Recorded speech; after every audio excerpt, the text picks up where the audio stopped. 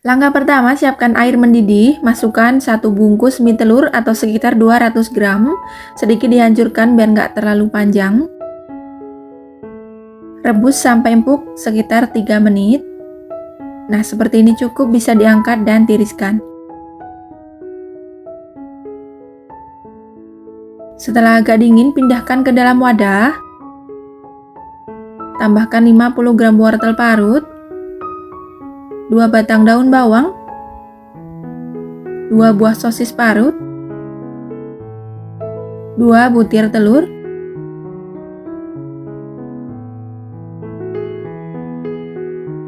2 bawang putih yang sudah dihaluskan, setengah sendok teh garam, setengah sendok teh kaldu bubuk, setengah sendok teh lada bubuk, setengah sendok teh MSG atau micin, kemudian diaduk sampai tercampur rata.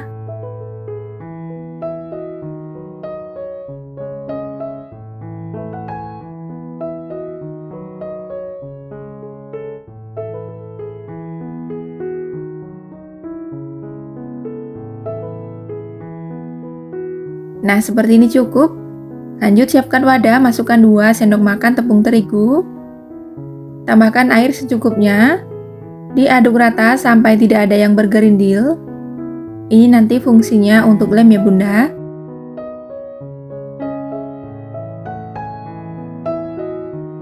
Siapkan 1 lembar kulit lumpia.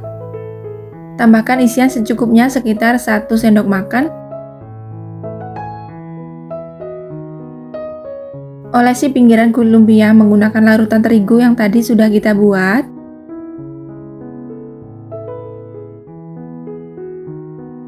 Kemudian dilipat kedua sisinya dan digulung seperti ini.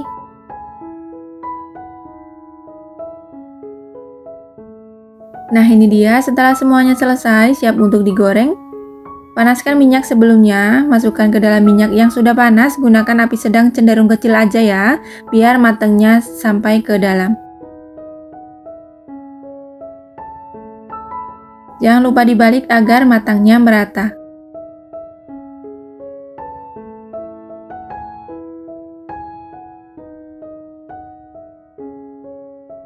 Setelah garing dan berwarna kecoklatan, tandanya udah matang, bisa diangkat dan tiriskan.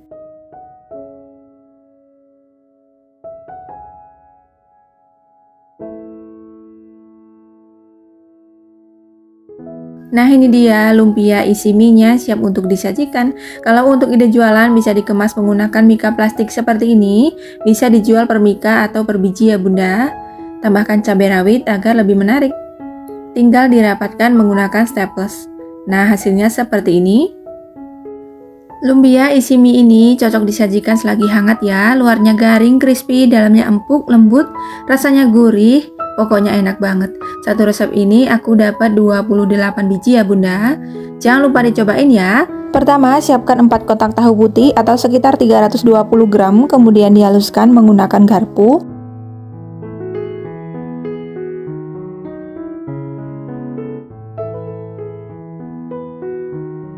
Nah, seperti ini cukup, disisihkan dulu. Lanjut, panaskan minyak secukupnya. Masukkan setengah buah bawang bombay yang sudah diiris tipis, 3 buah bawang putih yang sudah dicincang halus, masak sampai harum dan layu.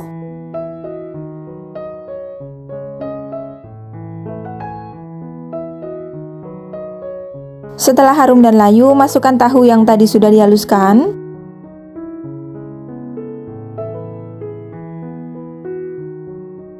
Diaduk rata. Tambahkan setengah sendok teh garam, setengah sendok teh kaldu bubuk, setengah sendok teh bubuk kari. Diaduk rata kembali. Masak sampai kadar airnya berkurang atau sedikit mengering.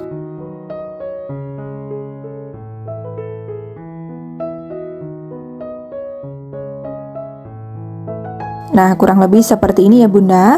Lanjut, masukkan 3 batang daun bawang yang sudah diiris tipis. Masak sebentar sampai sedikit layu.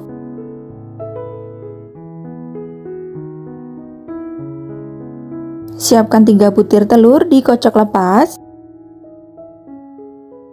Tuangkan telur, lalu dimasak setengah matang aja.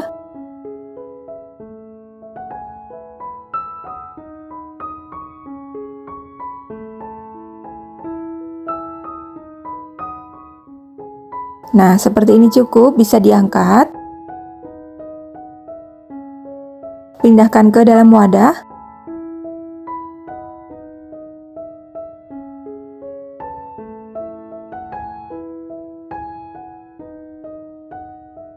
Biarkan hingga hangat atau dingin.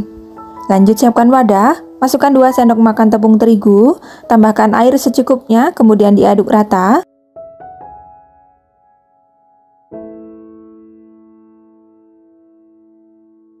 Nah, seperti ini ya Bunda. Lanjut, siapkan 1 lembar kulit lumpia. Potong kulit lumpia tapi tidak sampai putus. Nah, seperti ini. Kemudian dilipat-lipat. Olesi ujungnya menggunakan larutan terigu yang tadi sudah kita buat, kemudian direkatkan. Nah, jadinya mirip contong seperti ini. Beri isian secukupnya sekitar 1 sendok makan penuh.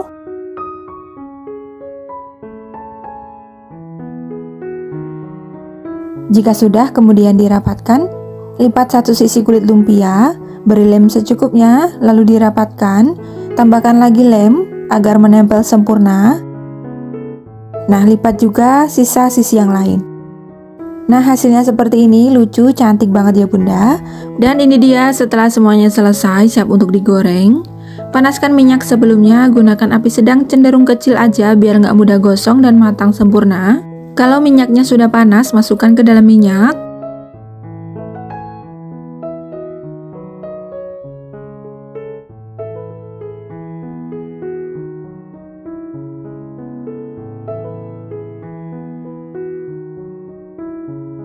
Jangan lupa dibolak-balik agar matangnya merata.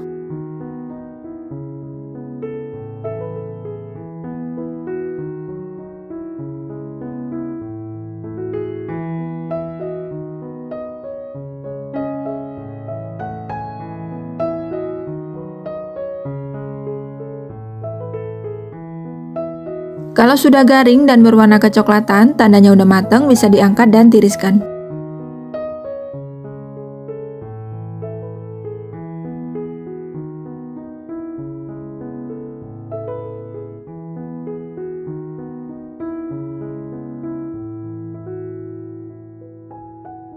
Kalau mau dijadikan ide jualan, bisa dikemas menggunakan paper tray seperti ini.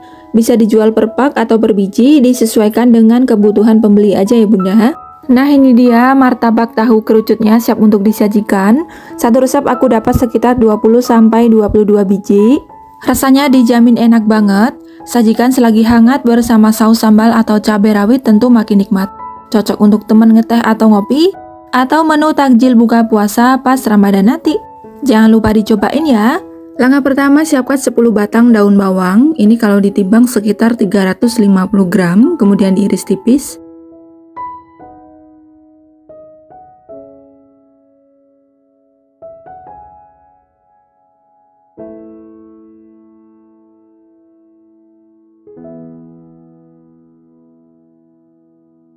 Nah, ini bisa kita sisihkan dulu. Lanjut, panaskan minyak secukupnya. Masukkan setengah buah bawang bombay yang sudah diiris tipis, 3 siung bawang putih yang sudah dicincang halus, tumis sampai harum dan layu.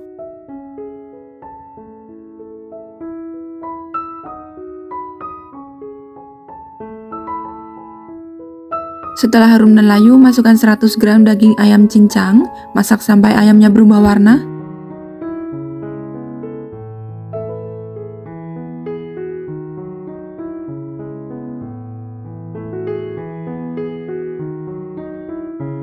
Nah, seperti ini ya. Lanjut, masukkan daun bawang yang tadi sudah kita iris tipis.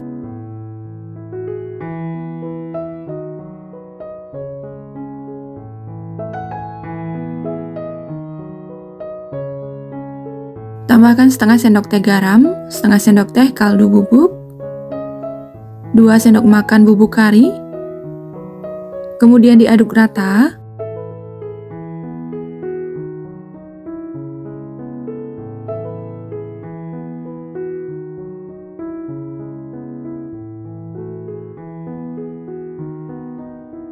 Siapkan 5 butir telur, dikocok lepas. Tuangkan telur, lalu dimasak sebentar, cukup setengah matang aja.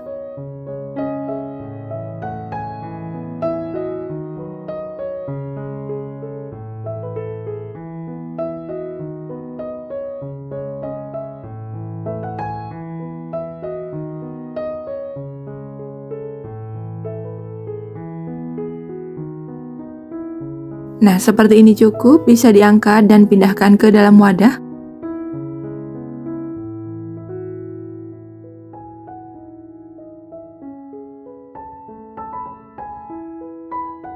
Biarkan hingga hangat atau dingin. Lanjut siapkan wadah, masukkan 2 sendok makan tepung terigu, tambahkan air secukupnya, kemudian diaduk rata.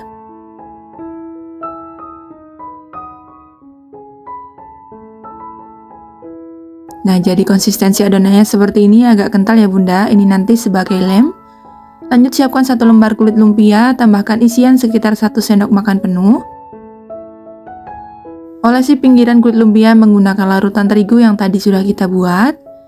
Kemudian dilipat seperti amplop. Hasilnya seperti ini bunda. Nah, ini dia setelah semuanya selesai. Kalau mau dijadikan frozen food bisa disimpan dalam freezer, atau bisa juga langsung digoreng. Goreng dalam minyak yang sudah panas, gunakan api sedang cenderung besar biar nggak menyerap banyak minyak. Jangan lupa dibolak-balik agar matangnya merata.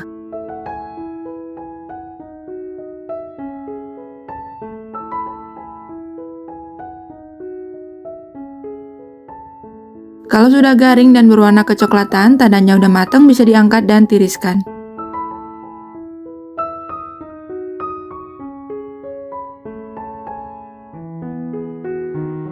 Nah, ini dia hasilnya setelah semuanya digoreng.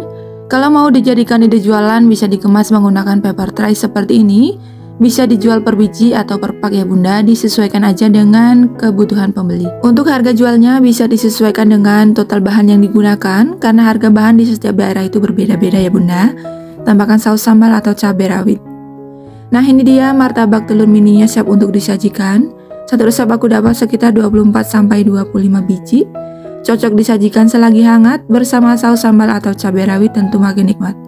Jangan lupa dicobain ya. Langkah pertama, siapkan pan, masukkan 10 sendok makan gula pasir.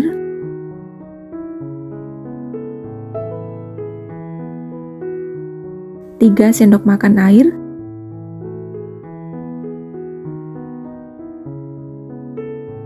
Kemudian dimasak menggunakan api kecil sampai mendidih, mengental, dan berwarna kuning kecoklatan. Nggak perlu diaduk ya bunda. Nah, kurang lebih seperti ini, bisa diaduk-aduk sebentar.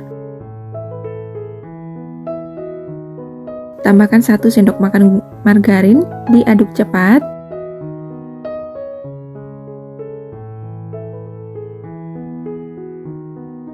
Tambahkan juga 50 ml susu full cream, tuangnya secara bertahap sambil diaduk-aduk.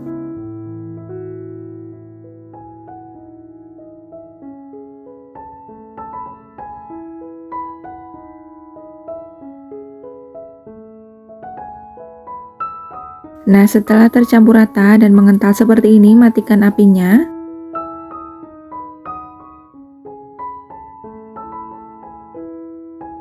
Angkat dan biarkan hingga benar-benar dingin. Lanjut siapkan pisang. Ini aku pakai pisang kepok, belah menjadi 2 bagian. Untuk pisangnya bebas ya, boleh pakai pisang jenis apa aja, yang penting matang dan manis.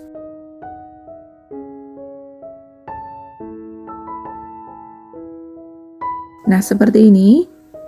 Panaskan 1 sendok makan margarin.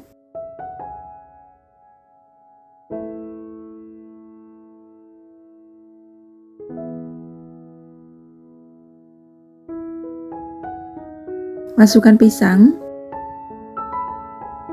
Masak sebentar sampai berwarna kecoklatan.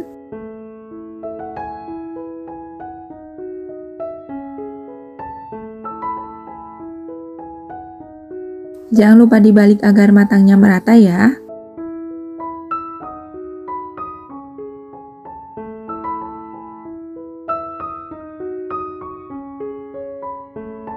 Nah, setelah kecoklatan seperti ini bisa diangkat.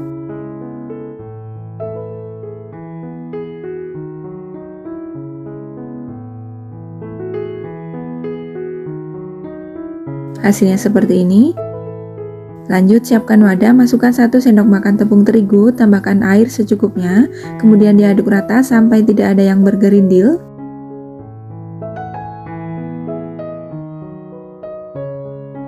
Nah, seperti ini cukup ya Bunda.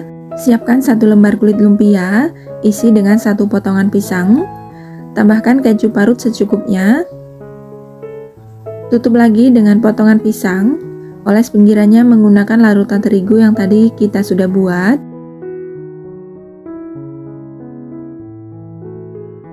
Kemudian dilipat.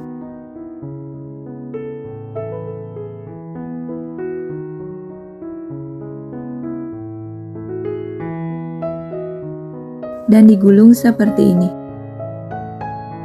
Nah, hasilnya seperti ini ya Bunda. Lanjut panaskan minyak secukupnya. Masukkan lumpia pisang ke dalam minyak yang sudah panas.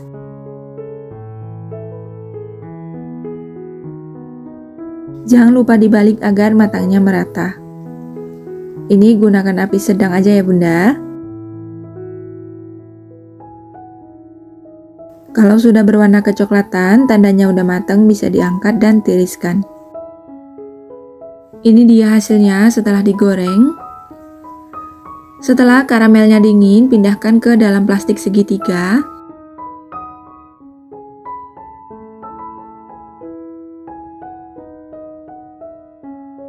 Ikat ujungnya.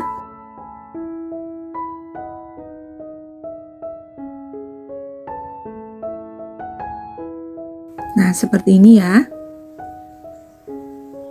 Kalau mau dijadikan ide jualan, bisa dikemas menggunakan paper tray seperti ini. Bisa jual per biji atau per box ya Bunda. Tinggal semprotkan saus karamel di atasnya.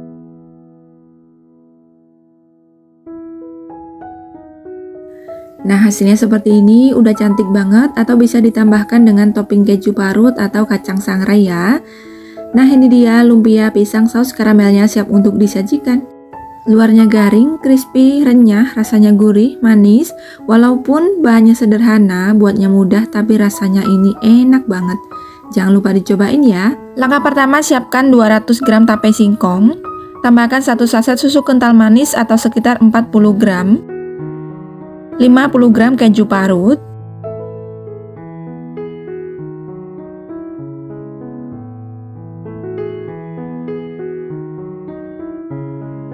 lalu diaduk hingga tercampur rata.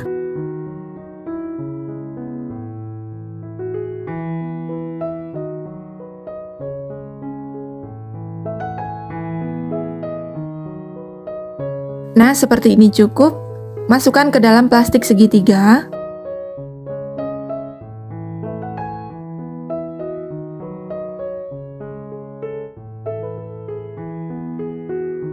Hasilnya seperti ini disisihkan dulu. Lanjut siapkan pisang secukupnya, kupas kulitnya.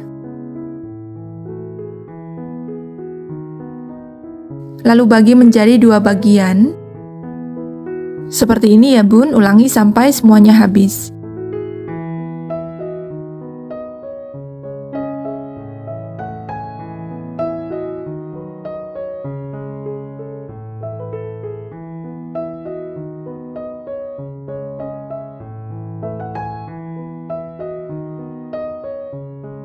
Ini dia pisangnya semuanya sudah dikupas. Lanjut panaskan pan, masukkan 2 sendok makan margarin.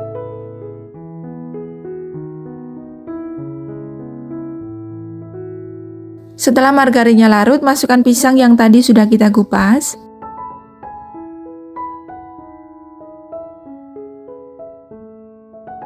Panggang sampai berwarna kecoklatan. Jangan lupa dibalik agar matangnya merata.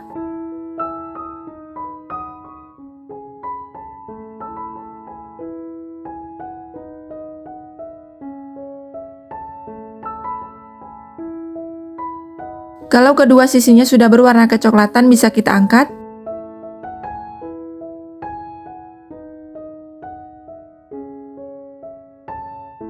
Nah, hasilnya seperti ini. Lanjut siapkan kulit lumpia. Di sini aku pakai kulit lumpia yang kotak atau yang frozen. Semprotkan adonan tape secukupnya. Tambahkan potongan pisang. Kemudian digulung atau dilipat seperti amplop.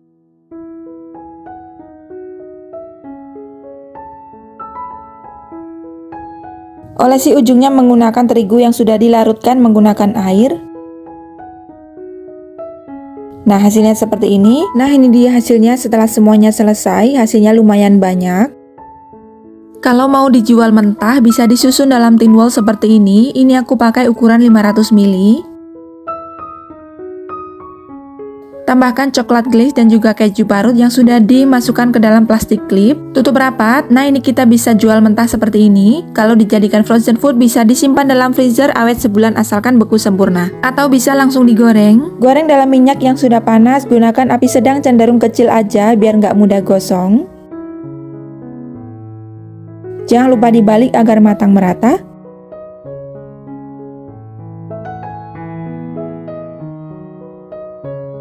Kalau sudah garing dan berwarna kecoklatan, tandanya udah matang, bisa kita angkat dan tiriskan.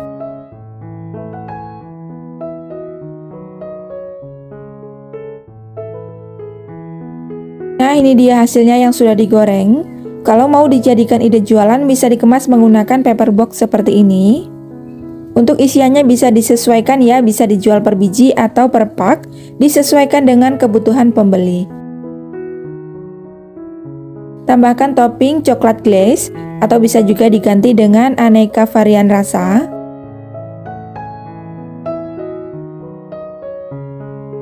Dan tambahkan keju parut secukupnya.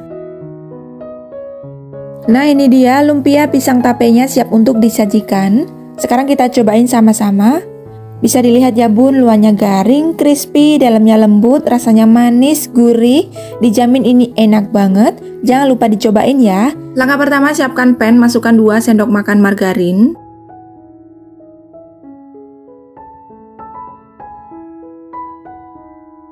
Setelah margarinnya larut, masukkan 2 bawang putih yang sudah dicincang halus, setengah bawang bombay, lalu dimasak sampai harum dan layu.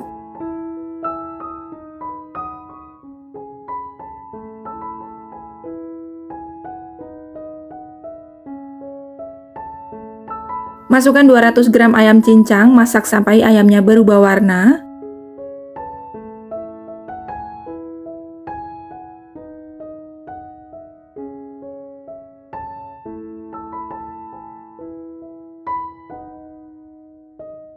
Setelah ayamnya berubah warna, masukkan 2 buah jagung manis yang sudah dipipil, 50 gram wortel yang sudah dipotong kecil-kecil, 100 ml air lalu diaduk hingga tercampur rata.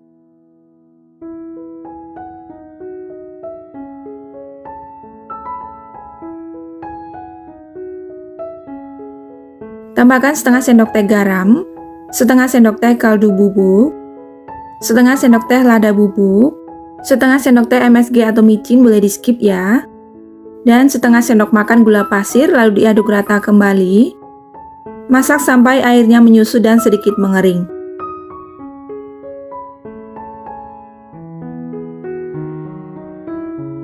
Nah, ini airnya sudah menyusut. Masukkan 250 ml susu cair full cream, 2 sendok makan tepung terigu, dilarutkan dengan air secukupnya.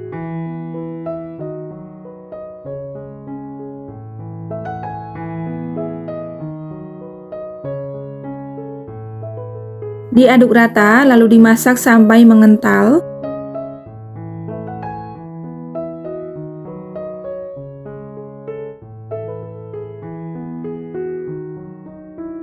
Setelah mengental seperti ini, masukkan 2 batang daun bawang. Ini dimasak sebentar lagi aja ya.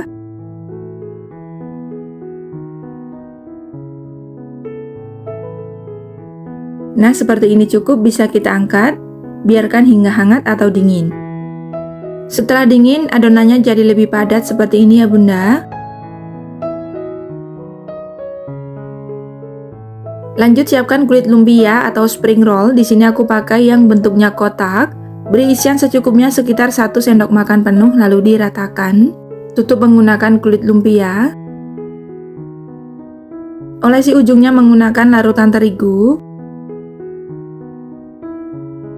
Nah, hasilnya seperti ini. Ini dia hasilnya setelah semuanya selesai. Kalau mau dijadikan frozen food, bisa disusun dalam tin wall seperti ini.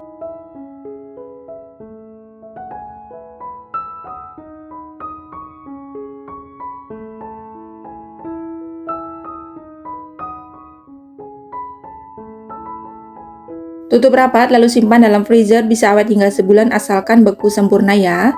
Atau bisa juga langsung digoreng. Goreng dalam minyak yang sudah panas, gunakan api sedang aja agar matang merata dan nggak mudah gosong. Jangan lupa dibalik agar matang merata.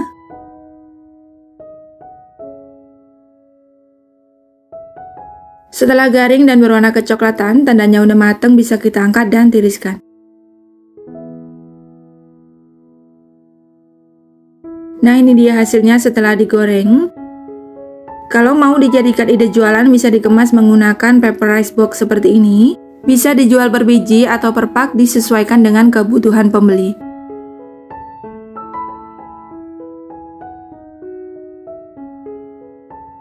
Tambahkan saus kemasan agar lebih menarik. Satu resep lumpia ragut jagung ini aku dapat sekitar 22 piece ya bunda. Sekarang kita cobain sama-sama. Bisa dilihat luarnya garing, renyah, rasanya gurih, sedikit manis, apalagi disajikan bersama saus sambal tentu makin nikmat. Jangan lupa dicobain ya. Masukkan air secukupnya. Lalu dimasak sampai airnya mendidih.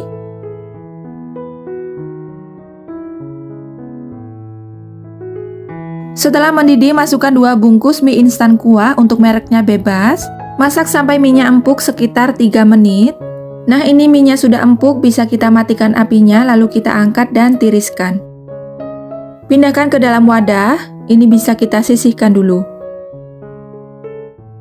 Lanjut panaskan 2 sendok makan margarin.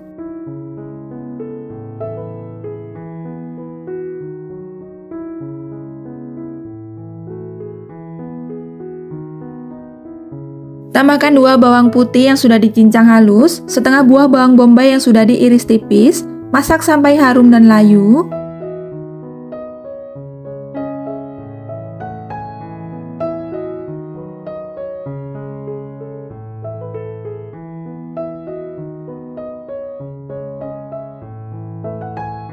Setelah harum dan layu, bisa kita angkat. Tuangkan ke dalam mie yang tadi sudah kita rebus. Tambahkan 2 buah sosis yang sudah dipotong kecil-kecil, 2 batang daun bawang yang sudah diiris tipis, 1 butir telur ayam. Masukkan juga semua bumbu mie instan.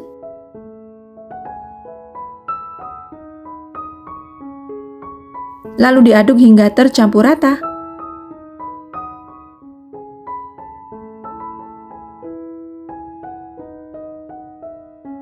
Nah, seperti ini cukup. Lanjut siapkan kulit lumpia.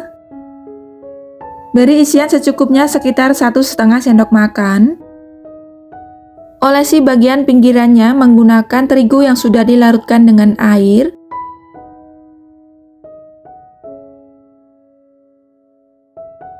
Lipat kedua sisinya. Kemudian digulung perlahan. Nah, hasilnya seperti ini. Nah, ini dia setelah semuanya selesai. Satu resep ini aku dapat sekitar 16-17 biji. Lanjut pecahkan 2 butir telur ayam, dikocok lepas.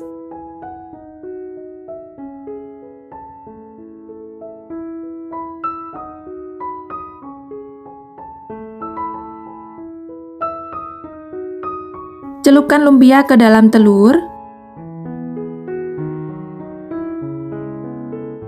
Lalu goreng dalam minyak yang sudah panas, gunakan api sedang aja. Untuk menggorengnya, aku pakai deep fry pan cookware IL24 DFP dari Ideal Life.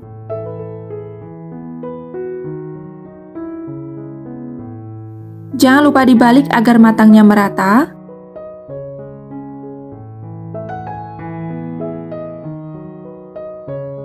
Kalau sudah garing dan berwarna kecoklatan, tandanya udah matang, bisa kita angkat dan tiriskan.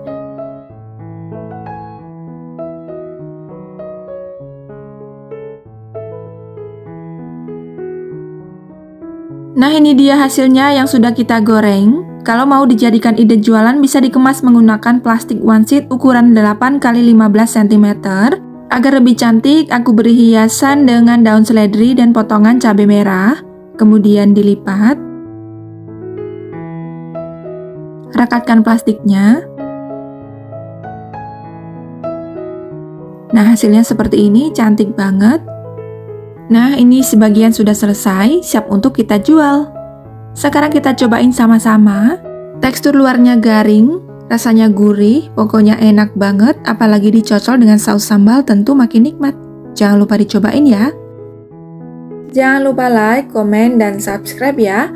Aktifkan juga lonceng notifikasinya agar tidak ketinggalan video terbaru selanjutnya. Terima kasih.